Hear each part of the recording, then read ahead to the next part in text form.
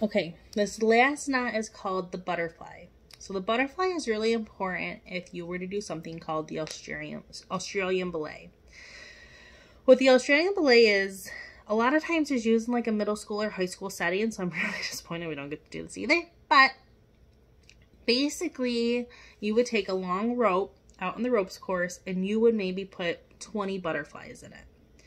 Each butterfly you then hook your carabiner to, and each student in class would be connected.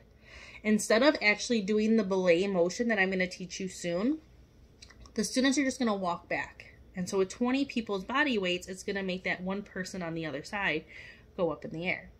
And then when that person needs to come down, the people will walk forward and it will bring their body down. So it's really nice, but it's a pretty easy knot, I would say. So you're going to take your end of the rope. This time, instead of putting your hand out like this, you're going to put it like this in front of you. So like you're covering your mouth, okay? You're going to put the end of the rope, the short end, to make it short, just like so. Okay, so hold that with your thumb. The head of the snake is facing away from you at this point, okay? So then what I'm going to do, I'm going to take my long rope and I'm going to wrap it around my fingertips, and I'm going to make just a loop, just like that, okay? And then you see this space in between, I'm going to come, and on this side, you see I'm kind of making a cross. So it has 1, 2, 3 on this side, and 1, 2, 3 on this side. I'll show that again really quick. So I'm going to wrap around my fingertips, and then I'm going to wrap in the middle. Don't do it super tight. Don't cut off your circulation. You want to have a little bit of room. So then what I'm going to do is I am going to, let's see. Ooh, let me move. So if I'm looking at my hand, okay, you see the 3 different loops. The one closest to my fingertips, I am going to shimmy up. I'm going to kind of pull it so it makes it a little bit bigger. And what I'm going to do is I'm going to lay it flat down towards the palm of my hand. So I'm laying it on top of the other 2. And then what I'm going to do is I'm going to push it underneath. I'm going to push it underneath those 2. Okay, and you can grab onto that. Then I'm going to grab both ropes and pull. So there's my bite. And it kind of looks just a little funky.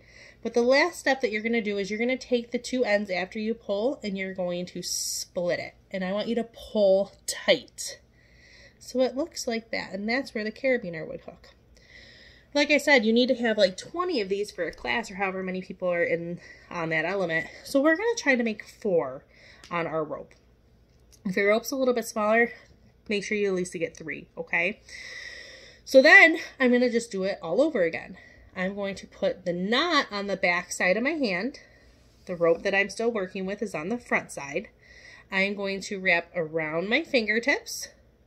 I'm going to wrap in the middle. And then when I'm looking at my hand, I'm going to shimmy up, lay across, push under, grab the 2 bottoms, pull, and then split. Make it tight. So now I have 2 butterflies. Okay, I need to make another one. Put both butterflies on the back side. Fingertips in the middle. Shimmy up on the one closest to my fingertips. Lay down. Push under. Grab both.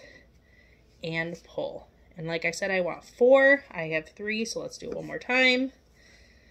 Okay, fingertips in the middle, shimmy up, lay down across, push under, pull both, and split.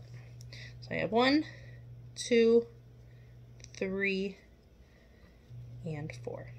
That is the butterfly knot.